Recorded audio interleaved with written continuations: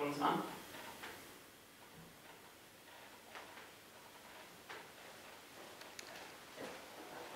A warm welcome from Munich, my friends around the world, to our second webinar. Today we plan to do a webinar in cooperation with one of our partners, with the Tommen. It's about, in our opinion, the future of implant therapy. How did implant therapy develop in the last 20 years? What did change in the implant therapy in the last 10, 20 years? How did implant therapy changed? And we call this concept, as you see here on the title, all in two.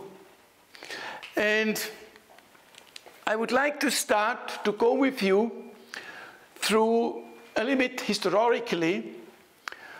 When we look to what is the topic today, when it comes to discussion about implant therapy, it's always about integration, how good implants integrate, how good we maintain the bone over time.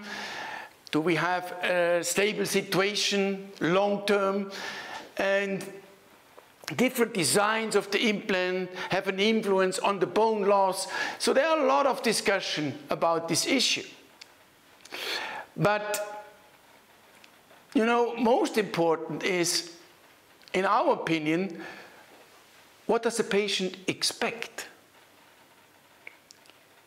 So we need to ask the patient on the street, what do you want? What do you think is the problem with dental implants today?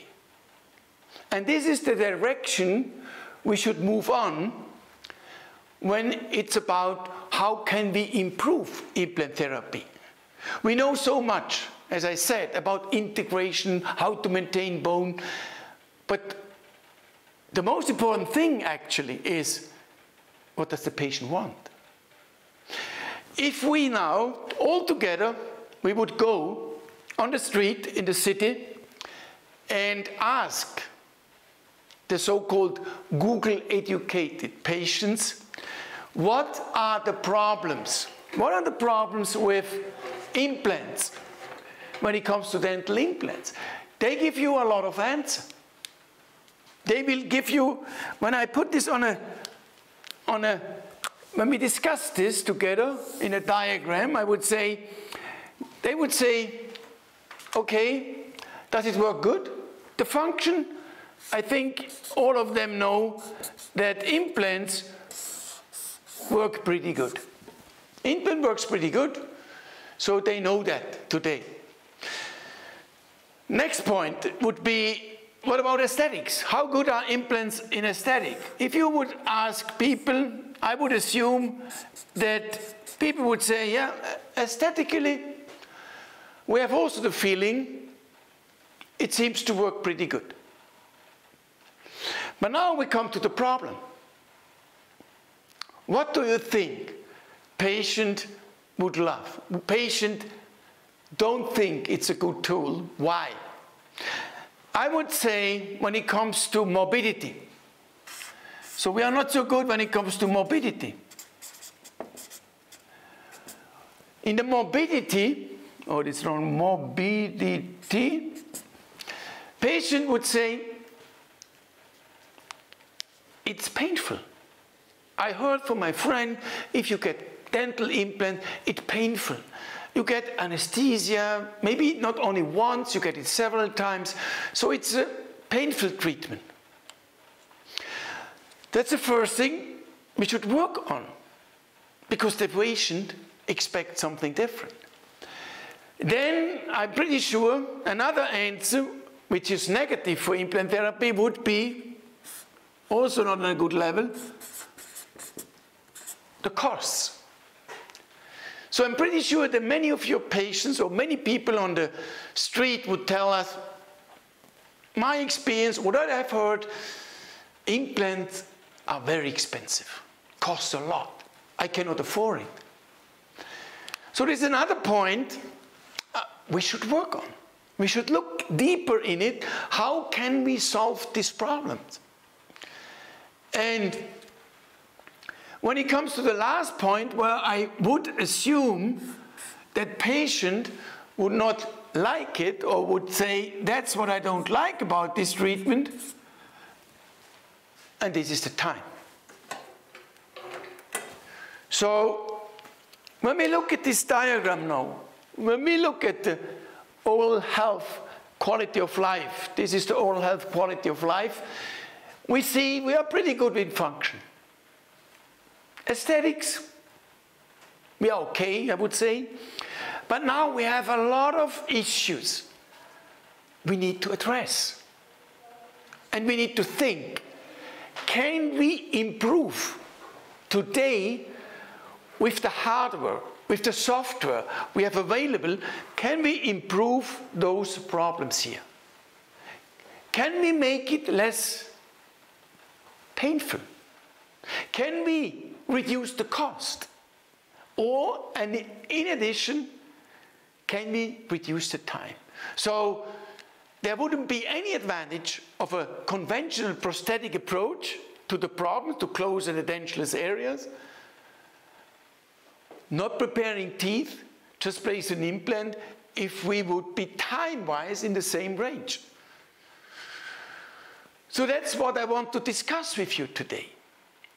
And I think, and I'm pretty much convinced, this is what we have to work on in implant therapy.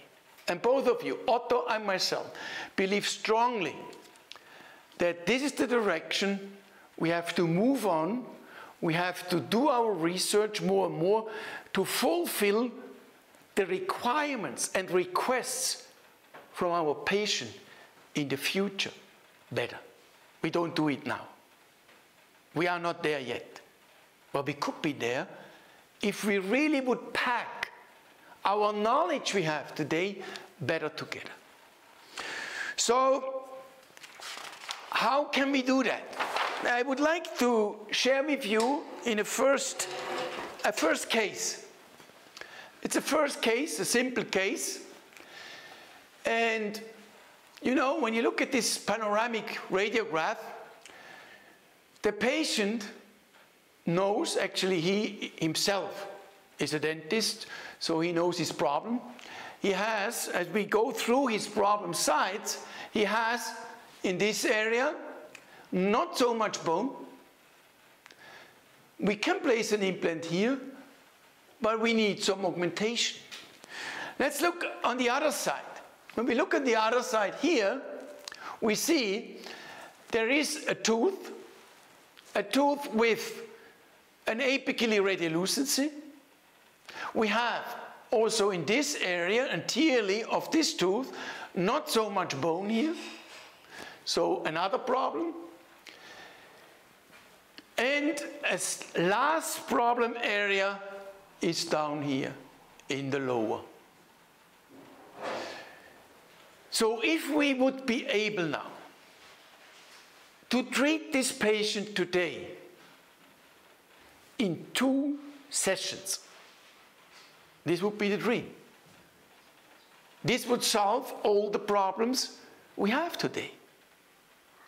Less sessions means less morbidity. If you solve the problem in 1 session, maybe extraction, implant placement, taking an impression, everything in 1 session, and you just wait till the implants are integrated, and then you place the final crown, this would be 2 sessions. 1 in anesthesia, meaning less morbidity. Time-wise, much faster. And the cost, for sure, I don't have to explain you that. If you see the patient only twice in your office to restore a situation like this, it's very, very cost effective. And right away, when you look at this situation, there are, no doubt, a lot of questions which come to your mind. A lot of questions. Let's look at a question catalog together. Let's have a look. What questions would you have to me right away when you see a case like this? You would have the first question, can we place an implant? Immediate implant placement in a molar area. In a molar area, is this easy? Can this be done easily? Is this predictable? Is this a problem?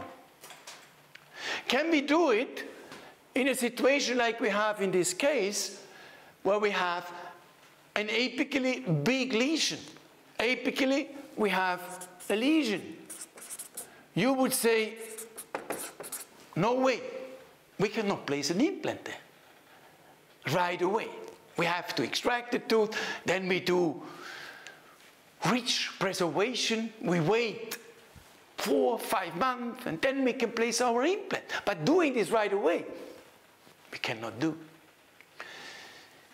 Further question, can we do this only, for instance, if there is buccal bone? Is buccal bone absolutely necessary? Is this absolutely necessary to do this treatment, extraction, immediate implant placement? We have to have buccal bone. Otherwise, we cannot do that. So, initial question. A big question will be the hardware. The hardware. What is the best hardware? How can I achieve that? How can I place an implant immediately in the extraction socket? Are there better implants to do that? You know, I always get this typical question. When we give our master classes here in Munich, very often some participants come to me and say, tell me, which is for you the best implant system? Very often. I worked in my life over a long-term period now with different implant systems, about 15. I can tell you only one thing. This is today for me, this question, 10 years ago, was a big problem for me. If somebody asked me, what is the best implant system? What is the best hardware to use in this difficult situation? I wouldn't have known an answer, honestly. Today, I know the answer, in our opinion, pretty perfect. The best implant system in the world is the implant system who makes your daily business as simple as possible. This is the best implant system. It's today a very easy answer for me. I can give you this right away. It must make your daily business as simple as possible. That's, for me, today, the best implant system. Find it. What is the best implant system for you? There are clearly different requirements you must have. You need to have different components, simple working with this system. If it's too complicated, I wouldn't use it. Simple things, simplicity. That's what is clearly today needed for us as clinicians. The simpler, the better. We need an implant which has shown, for instance, that it does integrate incredibly fast. There are only a few implant systems available, actually only a couple, only 2 in my opinion, which have studies over 3 weeks. So if there is, like this situation, like go back to the patient briefly. Here we have a situation, we have enough remaining bone. There's not a problem to place an implant. How long do we have to wait till we can load this implant here? There are a few implants who have done studies showing us that you can load those implants already after 3 weeks. So this is something I look at as a clinician. If I have an implant system available who allows me that, this is an advantage. I can be better regarding time. So we don't have to wait anymore. Like at the beginning, we were waiting 3 months in the lower, 6 months in the upper. This was in 1985, a clear, not only a guideline, this was a rule at that time. Today we have data already after 3 weeks. So hardware becomes crucial. To make this whole concept I want to share with you today, make it easy and simple for you, this is what you have to think about. So, what else would you ask me if we have those different situations we look at in this patient? Molar, so in which side we can place an implant immediately in the extraction socket the easiest. Today, the evidence is pretty clear. The recommendation is in the premolar area. Premolar area is simpler. In a molar area, it can become more difficult. There's no doubt. Can we achieve it? That's the issue. That's what you have to learn. And here I want to share with you some tricks later on. So, what else would you assume to ask me if you ask me when I look at the case here, it would be, how long do I have to wait till I can place the suprastructure on it for the installation of the suprastructure? So how long? This depends a lot, as I already mentioned, on the hardware you use. If you have facts from your implant system that you don't have to wait so long anymore, we have literature there. Where to place the implant shoulder? Next question. When you place your implant into extraction socket, implant shoulder positioning. So you see, when it comes to another thing would be, how do I take an impression at the same time when I expect to place an implant? And how do I transfer the soft tissue situation at the same time into the lab, that the lab technician understands how he has to create, and this is another important issue, the emergence profile. The emergence profile of the future crown in this site.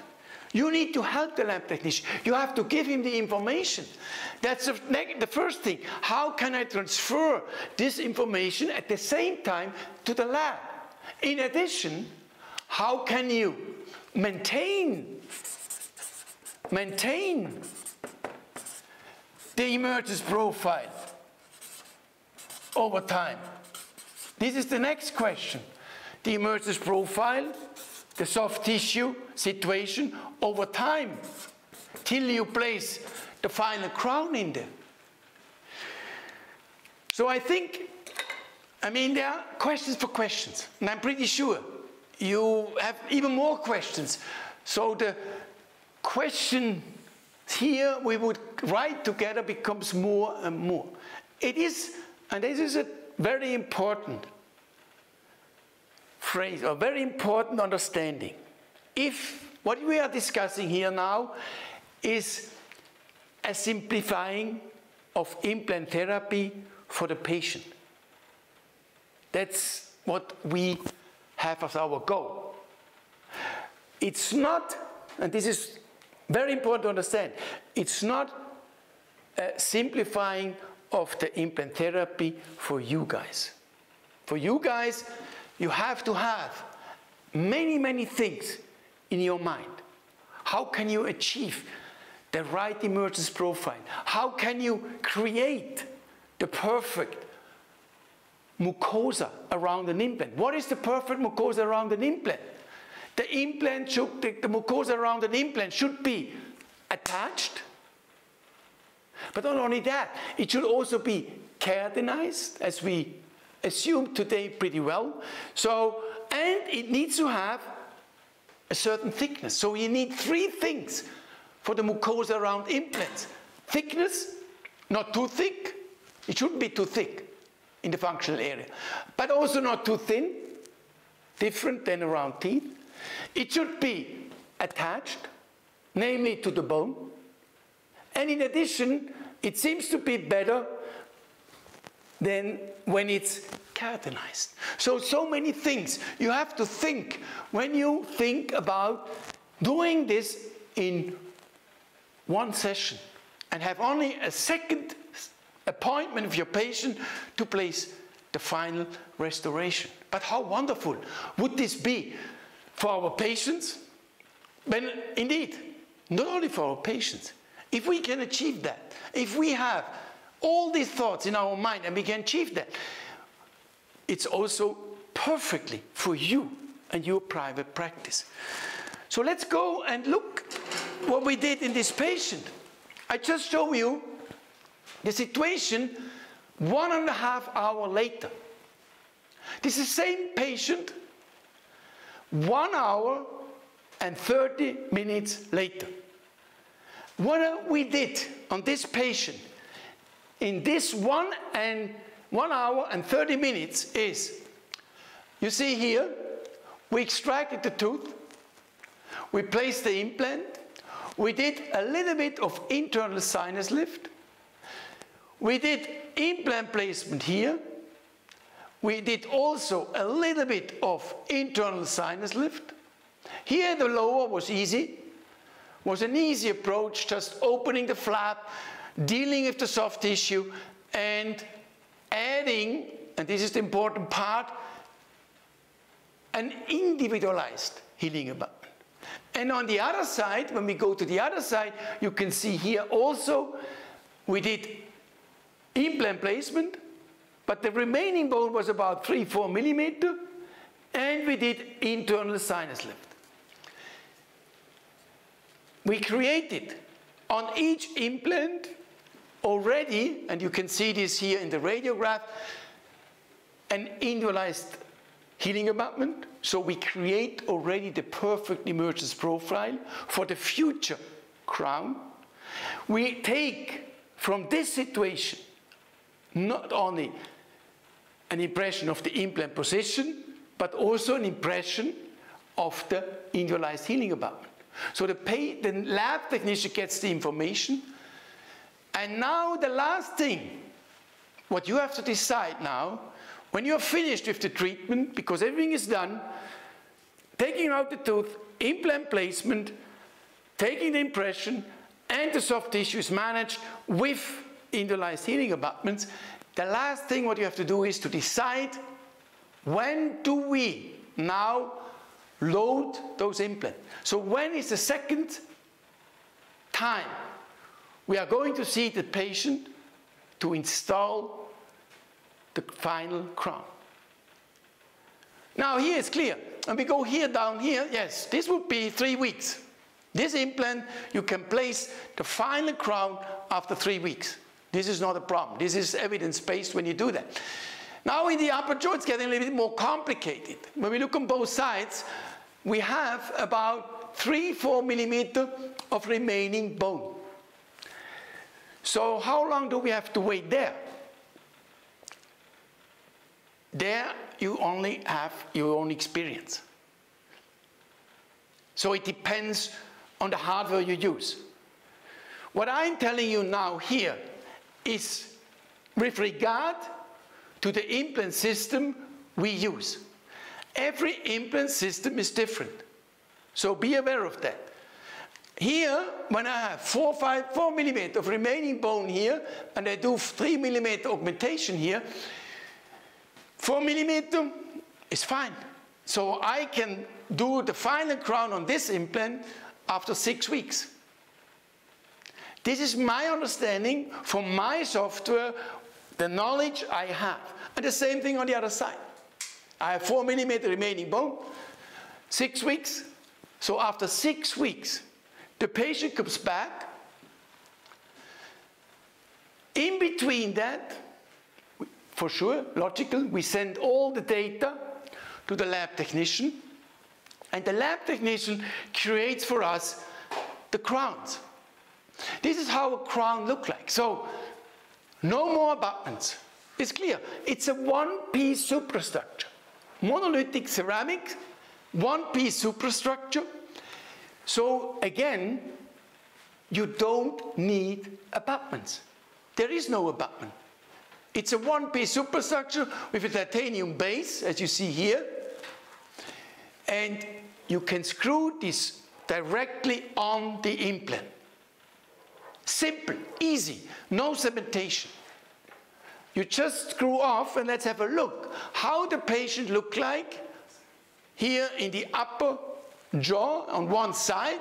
This here you see, this is individualized healing abutment. Patient comes back after 6 weeks, and now the good thing is when you use such an individualized healing abutment, you don't need anymore anesthetize the area. Because now the tissue has already the shape of the crown. So you can screw off this healing abutment and you screw on your final restoration. How wonderful is that? This is, for the patient, exactly what they want. And believe me, at the end, it would be, or it is, in our opinion, it is also what you want. Because if you see the patient only twice, you have more time to treat other patients. Very simple. So everybody's happy. Patient is happy, you are happy, everybody's happy in the team. And I understand, if you see this now in this specific case, this is in our office daily business. This is nothing I just did 2 months ago, a case like this to share with you now. This is a concept we developed in the last 8 years already. So we work on these concepts already since 8 years, and we make it better and better and better. We have only one thing in our mind, and this is how can we make implant therapy better for the patient. I understand when you look now at this case presentation I just did, you say, crazy, this is not possible, I cannot do it. There are too many questions when we come back to our question catalog. There are so many questions which I have. And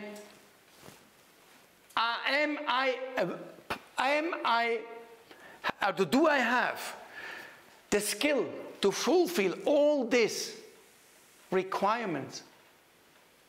Do I have them? Can I do that? I understand that. This is what I said at the beginning. This webinar is impossible to share with you the whole concept in 45 minutes. This is not possible. This is a really concept you need to understand from the basics. It starts very low at the basics, and then you can come better and better, and you will be able. Today we are able to place implant, manage the soft tissue, meaning increasing the keratinized tissue, taking impression, and finalize the case most of the time in one session, and we just need a second one to place the final crown. So I have prepared for you a last case, a second case, where I want to share with you a little bit in a video that you see that this really works. One thing what we published, and what I think some of you already have heard, is this question. I want to address this question. Immediate placement of implants in the molar area. What is the problem there? In the literature, it's clearly the recommendation, immediate implant placement in the premolar area is the easiest, is the best site to start with. Yes, no doubt. There it's the most simple approach. In the front, it becomes more demanding because of aesthetic reason, not because of creating stability. This can be solved pretty well in the front area too. But in the molar area, the major problem is, can we achieve with immediate implant in the molar area stability? That's stability. That's your major problem. And here, so excuse me, the stability, that's the problem. And here we published a paper with an idea, a very simple idea. And the idea is to help you to achieve that is you prepare your implant bed through the roots. That's a very simple idea. And I show you briefly a short video. So what you do normally when you have to extract a tooth, a molar, you don't take a forceps and extract the tooth. You remove the clinical crown on the level of the tissue. Then you remove, and that's important, all composite, old root canal filling material. You remove completely out of the tooth. And now you go with your normal preparation ahead. So you use the same burr you used to prepare an implant bed, and you prepare through the root. Once you have prepared through the root, your implant bed is finished, the preparation, and now you take out all the leftover of the roots. What is the advantage of that? What is the big advantage of that? The big advantage of that is that you are able now, with this approach, to maintain the septas. The septa. When I go back at the beginning of my, here is a good example. It's a wonderful example. This is an upper jaw, and you see what we did? We prepared our implant bed through the roots in the middle of the tooth, excuse me, and after that, we removed the roots. And now look what we achieved. Look at these small, thin, very thin septas, which allow you to place your implant even in an area where you have only 2-3 millimeters of remaining bone height, and the sinus starts at the top. So let me go briefly. We already shared this. We go back to the next case. I want to share with you a last case, as I said. And this is the situation. So we had a long discussion with this patient about these two molar, if we are going to do root canal treatment and then period treatment with root resection, because he has a furcation class 3 on both molar. So the plan was either maintaining teeth and do root resective procedure with root canal treatment, or extract and place implant, and the patient decided to go with extraction and implant placement. So let me share with you. Now I need briefly, can I get this? Yeah. Okay. We have, I go a little bit aside. I can control it a little bit here from my computer. So you see the situation. We remove first the clinical crown, then we take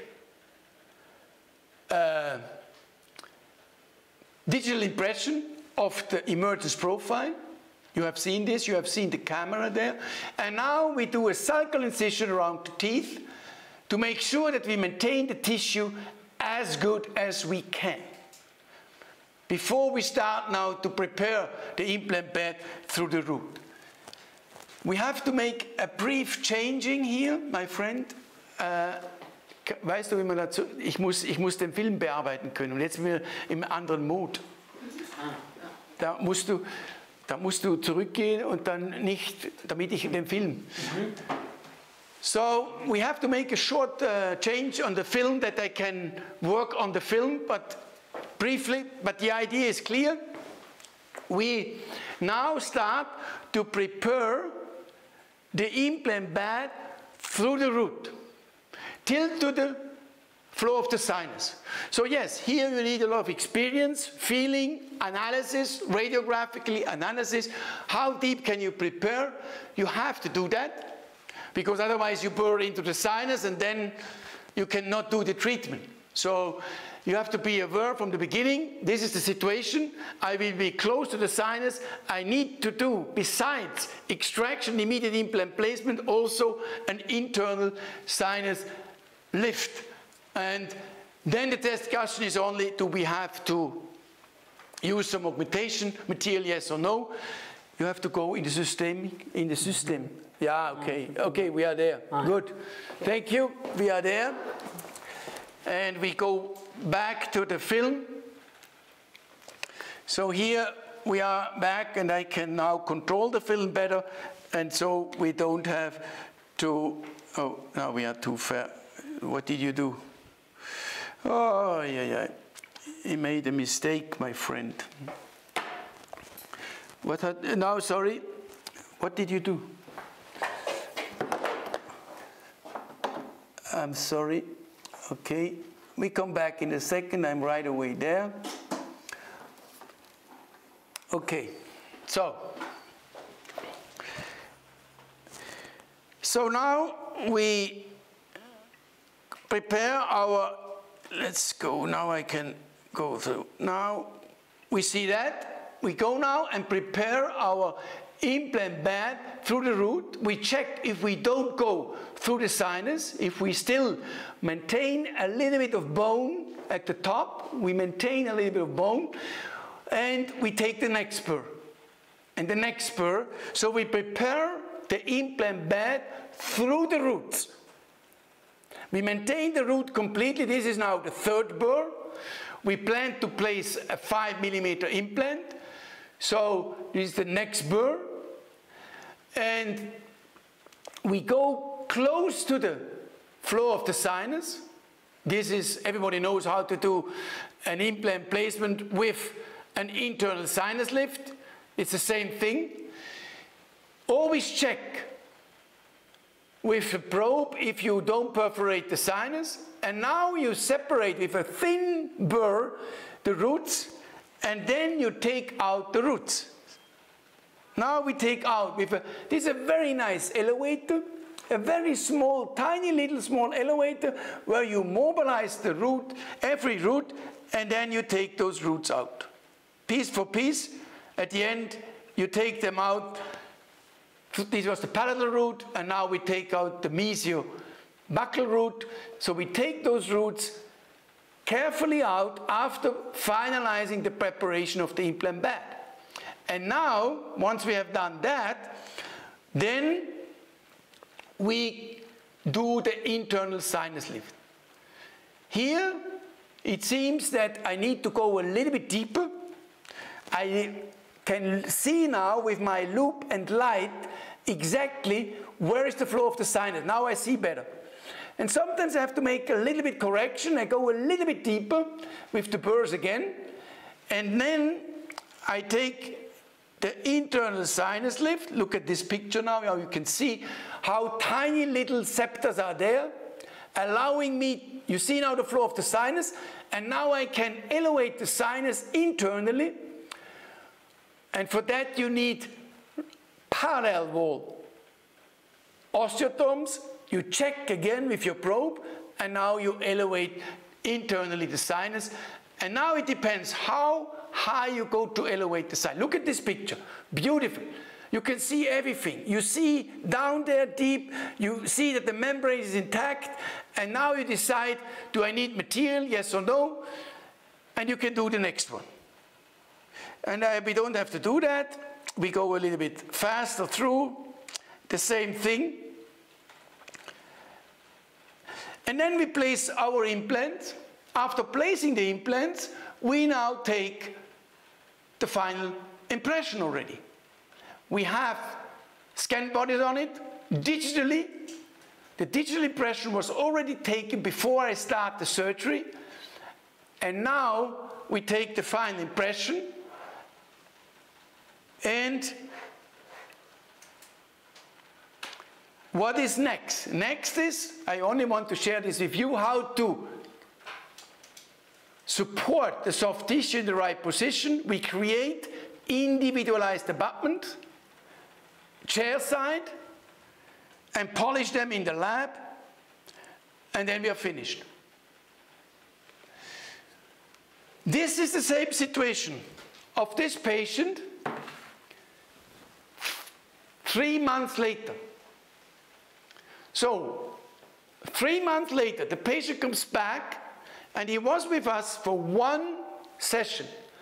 Extraction, immediate implant placement with sinus lift, taking impression, supporting the tissue with individualized abutment, and the lab technician has already prepared final crowns. 1 piece, patient comes in after 3 months and gets the final crown installed. So how wonderful is that? We see the patient here twice for a rather difficult situation, and here the radiographic situation with the sinus lift on both sides. This is, in our opinion, the future. This is the future of implant therapy. And when I come back to my diagram, you remember the diagram I draw at the beginning with you? Why I put question marks? We are good here in function. We are pretty good in aesthetics. The patient accepted. But now, look, what is happening now? We are much better with morbidity. We only need to anesthetize once today. We are much better with costs. We see the patient less. We don't have to anesthetize twice or 3 times. We don't have to use abutments. We don't need to ask or any company to create us CAD/CAM abutments. We don't need that. It's not necessary. And the time, you know, a case like you just have seen. Let's go through this case. Let's go through this case, what we have done 10, 15 years ago. We extract the teeth, we wait 3, 4 months, then we do a sinus lift, and maybe we do at the same time implant placement, we wait another 4 months or 5 months. Then we uncover the implants. We wait another 2 months. And then we take an impression, and then we install, maybe we do some CAD/CAM abutments dry in, and then we screw the abutments on, and then we cement the crown. In between we have another dry in. So it means about, whatever you want to say, 6, 8 sessions till you are finished. That's the normal way. In our opinion, that's the conventional way. We need to do everything what we can do to come back to this drawing or to this diagram, that we help our patients with morbidity, costs, and time. And believe me, my dear friends, this is today possible. It is possible. It is not easy, I know that. To present this concept in 45 minutes, 50 minutes, I know it's almost impossible, because this concept includes so many details to understand the whole concept. So yes, it's a good idea to come to us, to listen to our master classes. There we share all tricks, all these tricks I put now together for you in this puzzle, just to share with you what is the idea behind it, and to give you one trick, and I think this is already a great trick, namely preparation through the root is a wonderful idea. It's going to help you tremendously to achieve, in difficult situations, namely in the molar area, also primary stability of your implants. Try it, and you will see many of our friends who have heard about it, they try it, they do it, and they are very happy about it. So I'm sure we have again a lot of questions. I tried to answer some of the questions. My team behind me is working very hard to put the questions together. And now we have my assistant professor who is going to ask the question. Hopefully we understand it this time better. Or maybe I repeat the questions. So what is the questions the participant have? Yes, so we have a question about the limitations. If you have a periapical lesion, like a periapical inflammation, do we have limitations when you place the implant regarding maybe stability or the infection itself?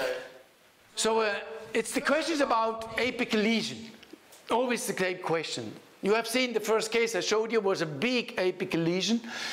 The first thing, an apical lesion, when it's big, can make problem with primary stability. There's no doubt about that. The second question is the inflammation. Is this a problem? You know, there is so much literature today, evidence about this issue, meta-analysis, and also our internal evidence. You can place implants immediately in extraction socket if they have also apical lesions. This works. Specifically, and this is now a tip I give you, if the patient, this is our decision, this is not based on science, what I'm telling you now, this is how we decide to do it. If the patient has no pain on this tooth and has a big apical lesion, doesn't matter. We take the tooth out and we place an implant.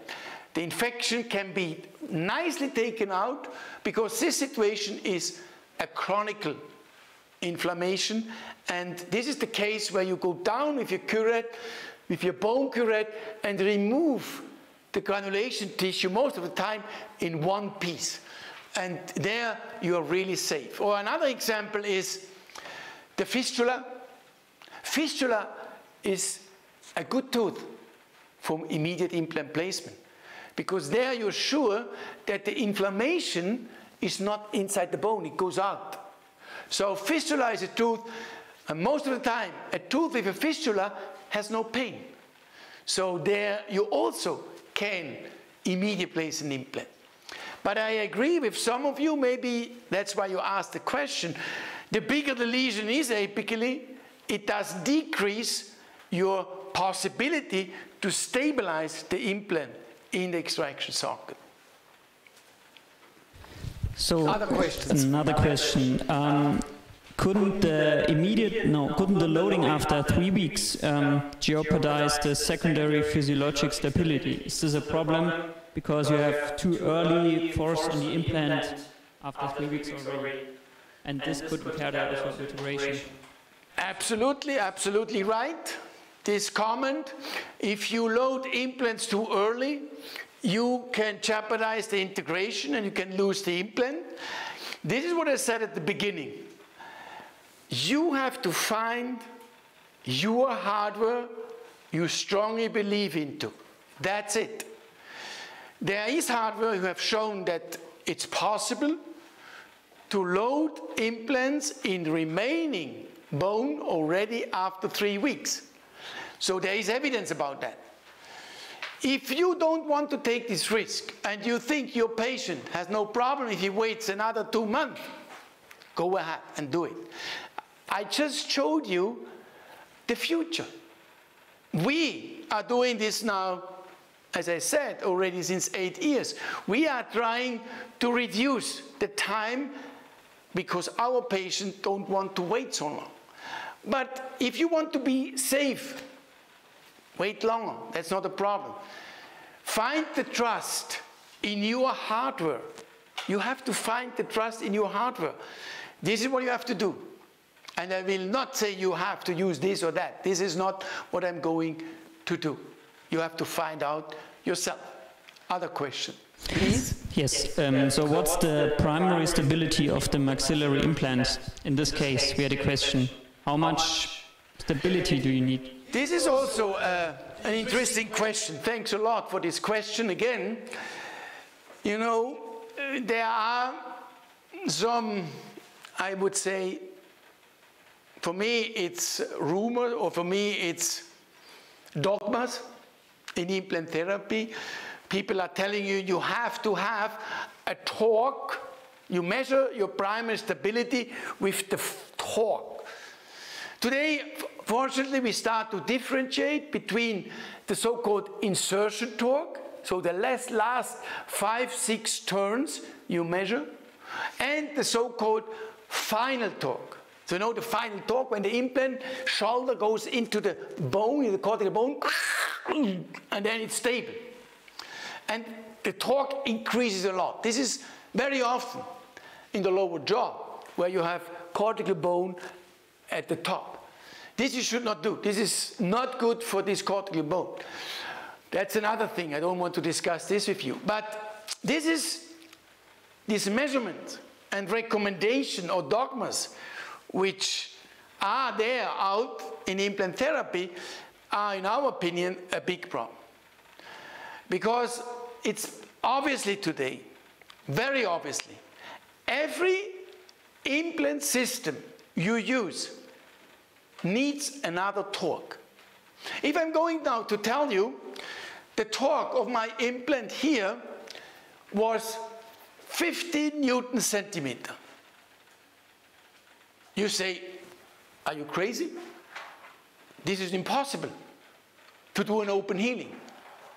Depending on the implant system you use. Clearly big difference. There are implant systems, if you have a torque of 50 Newton centimeters, you cannot do an open healing. And you know that. This implant system I'm using allows me, even with 10, 12 Newton centimeter insertion torque, I speak about the insertion torque, not the final torque, I can do an open healing. So, it is very dangerous to say on the stage, you need to have a torque of 40, 50, 60 Newton centimeter, then you can do an immediate loading. This is very popular. No. It depends on the implant system you use. And there are implant systems out where a torque of 25 Newton centimeter is enough to do an immediate loading. So this question, how stable my implant must be, is a question nobody can answer to you. This is something you need to feel. That's what I always teach to our participants in our masterclass. Don't forget, bone is connective tissue. It's just mineralized connective tissue. You have, as an implantologist, you have to feel, to smell, and to see your bone quality. Feeling, smelling, and seeing. That's what you have to do. Then you understand what quality of bone I really have available there. And then you measure for your, okay, this is stability. Then you decide the time point when I go to load those implants. So after every implant placement surgery, I tell my dental assistant, when I do this treatment, all in two, this patient comes back after 6 weeks, after 8 weeks, after 4 weeks for the final installation. This is from each patient to the other one different. And this is what I mean. You have to think biological. Bone is not mechanics. Bone is biology. And strongly believe in that, my friend. Learn to smell the bone, to feel the bone, and to see the bone, and to understand the bone. This is what you have to do. Every implantologist in the world needs to do that. Other questions, maybe? Yes, one more. We have a lot more, but a lot of more questions. But yeah, this is clear. This is clear. This topic will create a lot of questions. This is normally because it is really something different, but it is the future. Maybe we have this one. You said you did an internal sinus lift and you had like 3 mm, 4 mm of remaining bone. Do you have a rule for when you can still go for an internal sinus lift or when you go for external? Good question. It's always also this question I very often get. Do we have a rule? When do we do internal sinus lift? When do we do lateral sinus lift? If it's 2 mm, 3 mm, how much remaining bone we need to have, then we decide to go lateral or we go internal. Actually, no. I have no rule. Sometimes I do an internal sinus lift with 1 mm bone. It works, but it's very time consuming. So if I have a patient, for instance, they have medically, let's put this today, we have all this bisphosphonate patient. When you have a bisphosphonate patient, you cannot do a big flap and denude the bone. In such a situation, if the patient really wants from you an implant, then you have to do internal sinus lift. Then you have to take the time to do it. Another thing which is very important, and we always teach in this direction, if you do an internal sinus lift, you must be able to perform an external sinus lift. Absolutely mandatory. Because with the loops which we have today and the light on it, we can control today the membrane. And we use mainly 5 mm implants, so the access hole is bigger, so we can control the membrane with an internal sinus lift much better than in the past. We see what we do through the access hole, and so when it happens that I perforate, I can open a flap, go from the side. I must be able to do that. That's my recommendation. If you first decide, okay, in this case I do internal, try and do it. If you are successful, better for the patient, even less pain, that's no doubt. But also today with an external we can be much better regarding mobility, but it's a little bit more, for sure, painful. But you must be able to manage complication in such a situation. That's the recommendation from our side. So now, I'm sorry, it's 1 hour over. I want to thank you, all our friends around the world, that you spent 1 hour with us, sharing. I hope I shared something hot for you, future. We do things first here for a long time, 5, 6 years, before we go out and tell the people what we do. But we strongly believe that this concept has a big future, because this is what our patient want from us. Thank you. Bye-bye.